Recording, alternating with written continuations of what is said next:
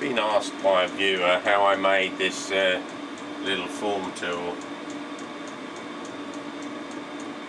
which I used on one of my steam engine operations. So I've agreed to do a little video purely because of the fact that I've been asked, and secondly I've also got to make a little trepanning tool for a job I've got to do. So we'll just have a quick look at the form tool first, and then I'm going to show you how I do the trepanning tool. Right, the form tool, I just mark up the end, blew up the end.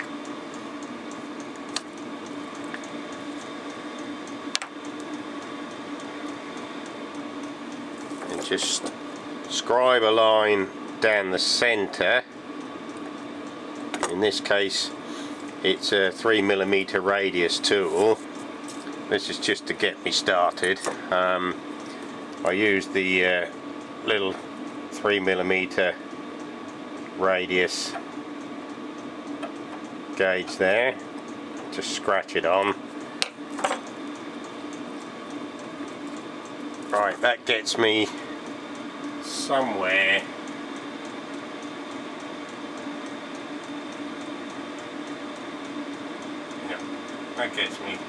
where I need to be, so I can then go over to the grinder and grind that down.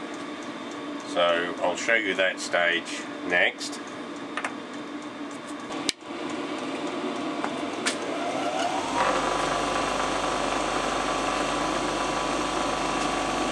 Right, so this little corner here is what I've got to grind out of the tool. This little fence on the grinder is actually set to about 12 degrees.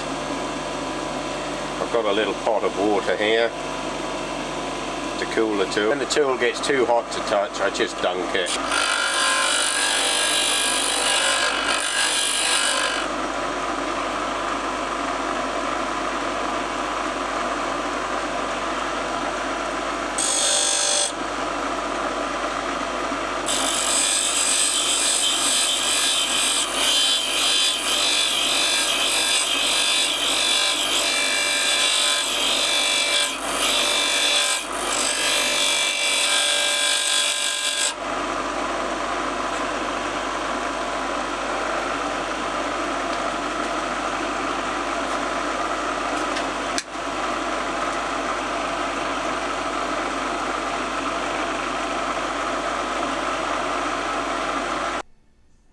Right, as you can see, I've ground the corner down just on the corner of the grinder.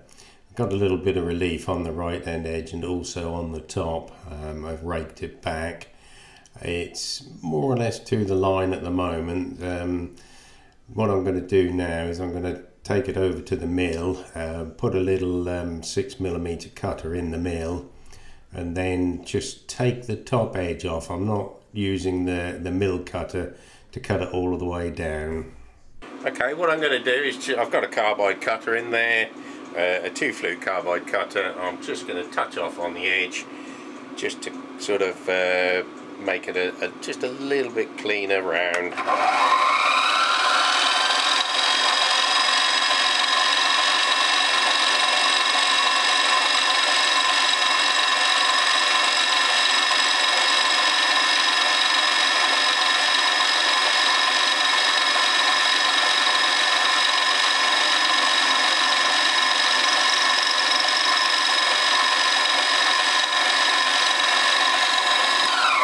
There we go, that's all it takes. You notice I got it in a slight angle as well, which of course I know doesn't make that now a true round, but it's true enough for this demonstration.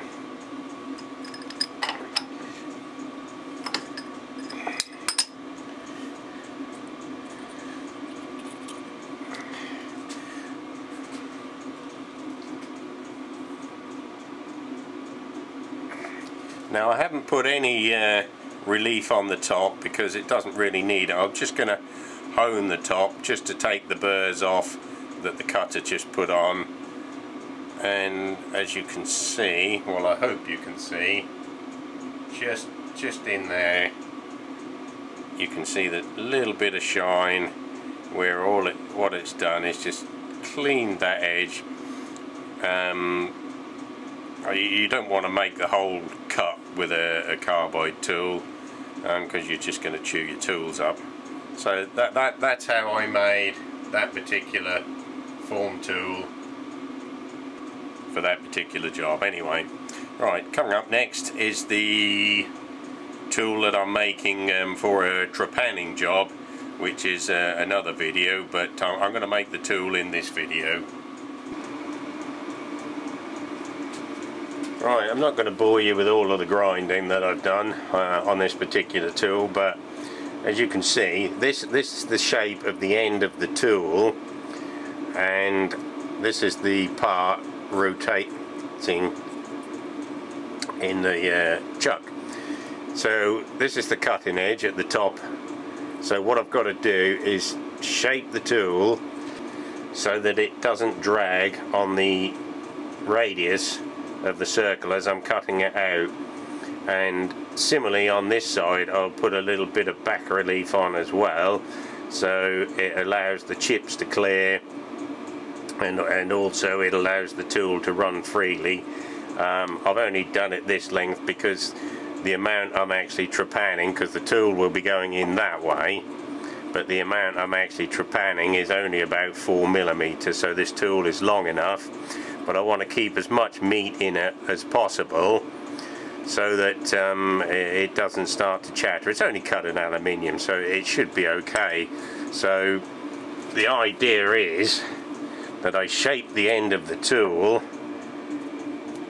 something like, the pen's not going to work. There we go. So I shape the tool something like this. Okay, I need to take that much, well, not that much actually, no. I need to just take a little bit off the edge of the corner there, so that the tool then forms the shape of the radius of what you're trying to cut. I'll show you it when it's cut, when it's ground down. There's no point in me showing you all of the grinding because that's just boring. Right, there we have it. Look, you can see the little round that I've put on it.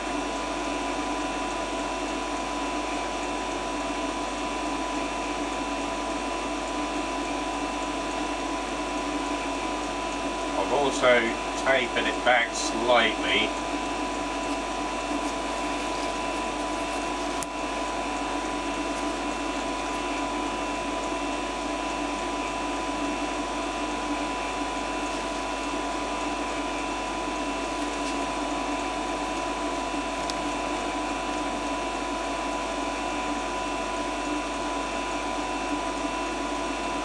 Right,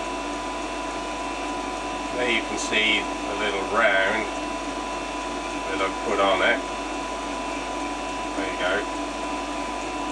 Now that's going to follow the radius of the circle. I've also put a bit of relief on this side, and also it tapers back slightly from the tip to the back.